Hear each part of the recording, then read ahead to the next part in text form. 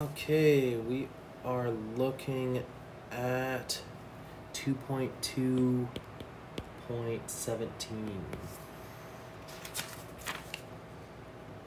And we're given this right here. I went ahead and used the quadratic formula, dump it in there, simplify, and you end up with this right here.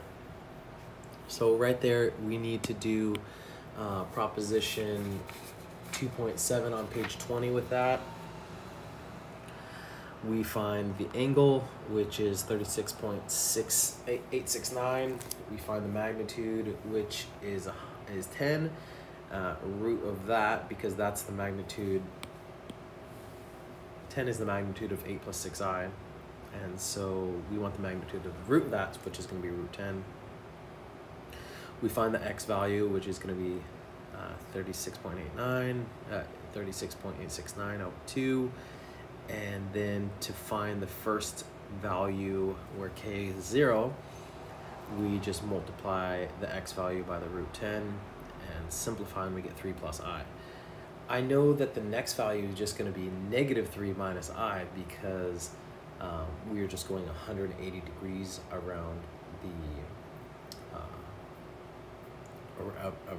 180 degrees from that, which is going to be negative 3 minus I.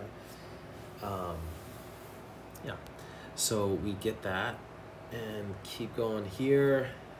So now we have 3 plus I, and I just use, instead of using the plus or minus 3 plus I, right? We can just use plus or minus 3 plus I, because here we get a plus or minus, right?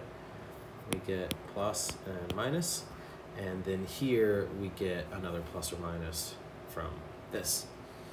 So anyway, I just use one of those because that's all we need. And we just keep solving. So just continue on from here, and we end up with these two answers, and these agree with the back of the book.